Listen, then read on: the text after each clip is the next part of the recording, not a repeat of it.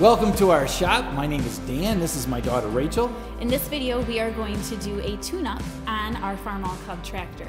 Now, people will choose to do a tune-up for one of two reasons. The first is that their tractor will no longer start on its own and they don't have spark.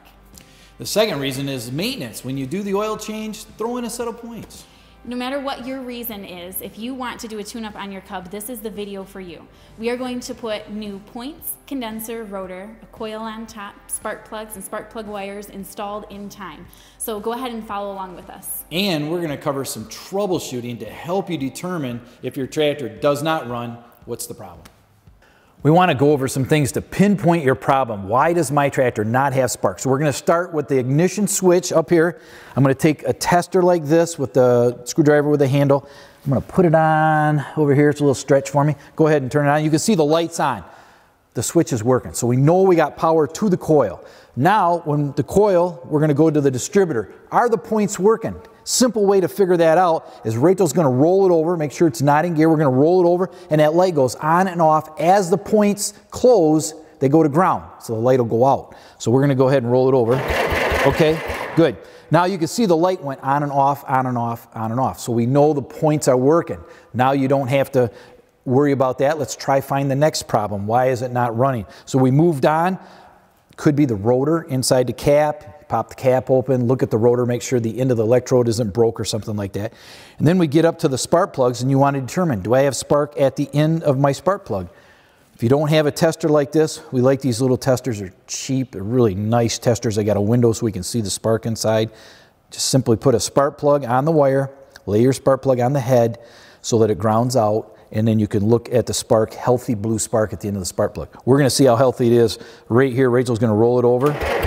And you can see in the window there, that baby's got a nice blue spark. So the spark now has traveled all the way through the system real quickly, determine where we've lost spark. Now, possibly the spark plugs will be fouled out, and that's where we would head next to put a set of spark plugs in. So we just want to do a quick little bit of troubleshooting to try to determine, before you start throwing parts at it, where it is that you've lost spark. Before you start taking apart your electrical system, you need to remove the ground battery cable off of your battery. That's highly important. The reason is because the starter button's hot and you're working right in here, it'd be so easy to slip your screwdriver on there and arc. Once you have your battery cable removed, you can take the cap off of your distributor. There's just two metal straps that hold it on, and a screwdriver like this will help you pull that off. Once you have it free, the cap with the wires on it will just pull right out of the way, and you can set that aside so that you can see everything that goes on inside the distributor. The first item that you're going to see is this piece. It's called the rotor. These are often burned up. You can pry it off a little bit if you need to with a screwdriver. Sometimes they'll be stuck on there, but this end will sometimes be burned, or this little tab right here will either be broken off or even a hole burned through it. So inspect your rotor, and if you don't have spark, that could be the reason why. Underneath the rotor, you have what's called a dust cover, and that does have a seal behind it, so sometimes those will be a little snug due to that seal, but you can just pull that off. There's nothing that really holds it on. Inside, you see the points on this side and the condenser on this side. The points are held in place by both a bolt, or I should say a nut on this side, and then a screw up there on the top. So you can use a very small wrench like this one. This is an 11/32 size, and you pull, get on that nut and just loosen it up. Don't take it off all the way, but you want to loosen it up just a little bit so that you can pull that tab off. And then for the screw, you just use a regular screwdriver to pull that screw out all the way. So I'm going to pull this out. Bear with me here if you can't quite see. I'll get my hands out of the way in just a minute. So with that out, the points are two pieces. So you're going to get this little tab here first. Let me pull that out of the way. Notice that there is a tiny little lock washer behind there. So let me set that aside. And now your points, your second part of your points, I should say, are here. You can use a pair of needle nose pliers to just grab right onto that tab and pull them straight up and out. And that will be the removal of your points. The next piece to remove is the condenser. See that wire wraps around there, and that wire was held on the same tab as the points were. So you can just lift that off, and then there's a little strap that goes around the condenser, and again, you're just going to use your screwdriver to pull that out. Mine has a regular screwdriver here, and it had Phillips on the points. Isn't that interesting? Well, I need a stubby screwdriver to get inside there.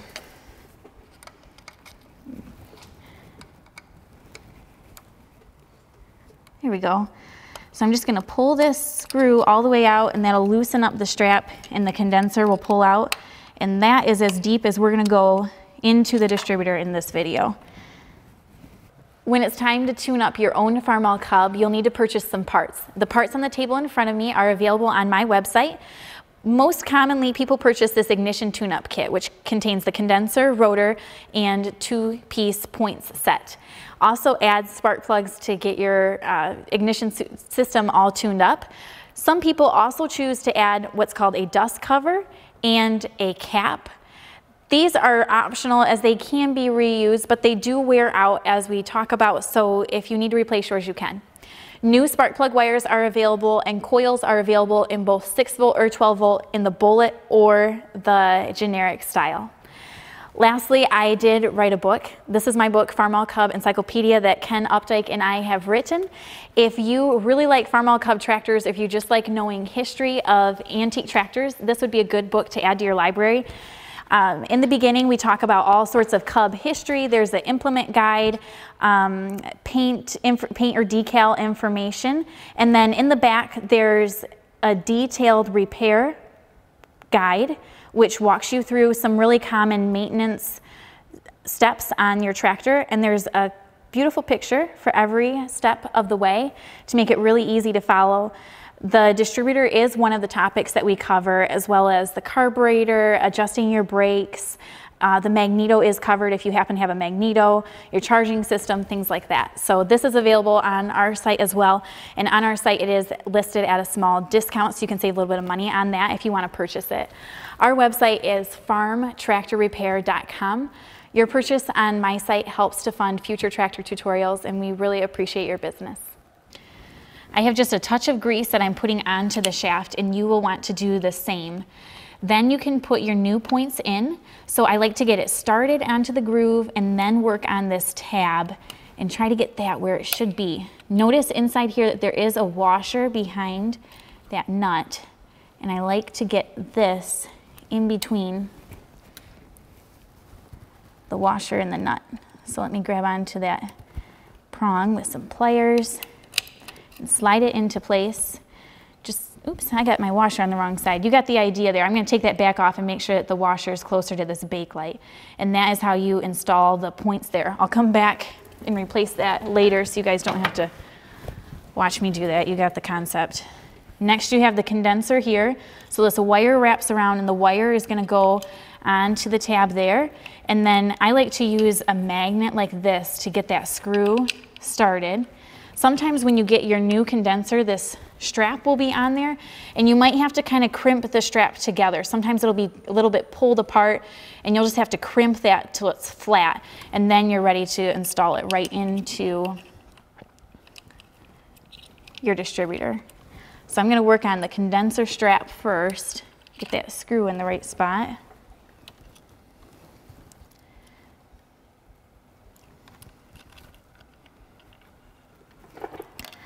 With the condenser screw tightened up, our next step is to get that wire into place where it should be. So you can just grab onto it here with a pair of pliers and pull it up and into place. See how it just slides right on there?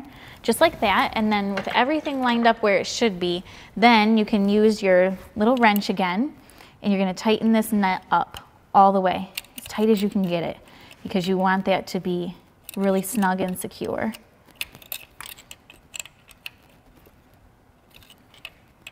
You get able to get just a little bit more turn on it. There we go. With that, now we're ready to put in the second portion of our points. So this is directional. There's this little tab right here, and that's where the points are going to make contact. So you're going to slide that in there, and let me get it right on top of where it should be. I'm just going to get this started so that it holds into place. Let me reach in there with a screwdriver, get a few threads turned on there. And then I'll show you how you can adjust the points. So just get it so that it's snug. Whoops, looks like I got it too snug. Let me back up a little bit here. Okay, now you're gonna slide it up here to where it should be. And when you buy your ignition tune-up kit, it comes with a gauge and it's a 20 thousandths gap. So let me hold the feeler gauge in there, and then I'm gonna push the second part of the points forward and tighten it up. Now I'm making this adjustment when my distributor is on high lobe. High lobe is shown right here. See where this portion of the points is touching that shaft? If you turned your distributor, and you were touching on this flat part, you would be on what's called low lobe. But you make that 20 thousandths adjustment right here where it's on high lobe. You can move that part of the distributor by using the hand crank on your tractor to make sure that you're up at high lobe. And then double check that this is in check at 20 thousandths. You want it to be snug with your gauge right there. The next piece to put on is this dust cover. The felt in the middle there, just make sure that it's stretched all the way around and it snaps down. You can hear that it's all the way down into the groove. It'd be easy to just set it on the outside, but make sure it's all the way in. Then you can set your new rotor on, and that the same way, it only goes on one direction. So just slide it around until you find the spot where it's gonna set, and then press it into place just like that. After that, you can put a new cap on if you please. You can inspect your old cap, and if any of these tabs or the center carbon piece are broken or burned anywhere where the rotor hits, you would definitely want to replace your cap. If everything looks okay, it is a piece that you could reuse. Notice on your cap that there's a little notch right here, and it goes into place where the notch is on the bottom of your distributor. So where did I have my cap? Or my notch, I should say. Notch to notch is right there. And then with that, you can bring your metal straps down and they just snap right into place and set onto your distributor. One more quick troubleshooting tip here before we wrap this up with the distributor cap. If you happen to have the cap on here and you had no idea which one is number one. So I'm going to show you a quick trick to figure out which one of these is number one. So I took the number one spark plug out, which is the piston closest to the radiator, always. I took the number one out, hooked the battery back up, make sure the tractors are neutral, and I put my thumb over the hole. Now if you have a compression gauge, you can screw that in the hole and watch it peg. I'm not going to take the time to do that. I'm just putting my thumb over the hole so I can hear when it hits compression stroke. The rotor will point to the number one as we go around. So listen. See, it squeaked right there and it's pointing right over here. I'll do it again. There it goes. There it goes. So every time it's puffing my thumb out, it's right here. That's number one. And we look at the original cap that I had up there, and I had marked number one on there prior to this so we could show, and that is truly number one. So number one here. This is clockwise rotation, and it's 1, 3, 4, 2. So this goes to the number one cylinder. This wire will trace down to the number 3 cylinder. This one goes to the number 4 cylinder, and this one goes back up to number 2 cylinder. So that's how you get the firing order if you took the cap off and you didn't know where this was. Or if you took the distributor completely out of the tractor and you just put it back in, bingo, we got to figure out where number one is. So that we'd have done it that way. So that's a quick little trick here before we get ready to put the cap on. We're getting ready to put new plugs in the tractor. Rachel's going to gap them at 23 thousandths. I like to put a little bit of anti-seize on the threads. You can see this one came out and how dry it was. It makes it really tough on the tractor. Just a little bit of anti-seize on the threads. Boy, the next time you go to take them out, it'll make them a lot nicer. So Rachel's going to drop them in. We also sell new wires, so if you need new wires for your tractor, now's the time to do it. Another component to check in your system is the coil. In front of me are two things that are both coils, even though they look very different. This one is a generic coil, meaning that it fits a large variety of antique tractors. This one we call either a bullet coil or an original style coil. I have a bullet coil on the Farmall Cub behind us because I like the original look, but if you're on a budget, you would put this generic coil on instead. If you're switching from a bullet coil to a generic coil, you do need a different bracket as it's mounted differently, but it is a way that you could save money on your project. no matter what style of coil you have, it's still tested the same way. And I would encourage you to test your coil to see if it is the culprit of your problems. So you test a coil by using an ohm meter. You can see that I have my meter set right here to ohms, and it's ready to test these coils for me. So I'm testing the primary here, and what I like to see for a healthy coil is anywhere between 1.2 to 1.5 ohms. Mine reads 1.5.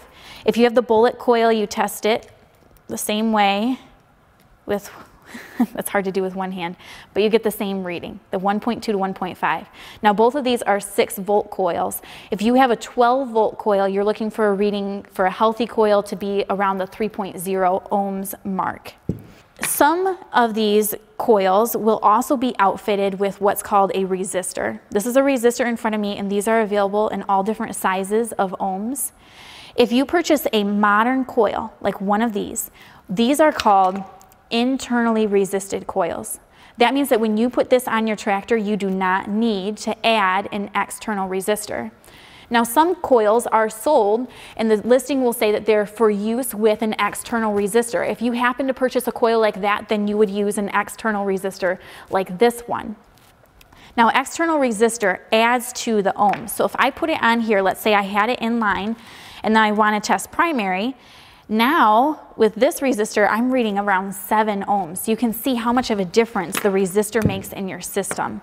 A lot of people get hung up on resistors. You might not even know if you have a resistor on your tractor or not. Sometimes they're hidden behind the dash or underneath the hood. So look closely. If you're having a struggle, it could be that there's a resistor from even a prior owner that's still hanging out underneath the tractor, and you would want to make sure that if you need it, you have it, and if you don't need it, you don't have it. I hope that that information is helpful to you so that you can figure out what coil you need to buy. Make sure that if you have a 6-volt system, you're getting a 6-volt coil. If you have a 12-volt system, you're putting a 12-volt coil on it, and also help you know if you need a resistor or not.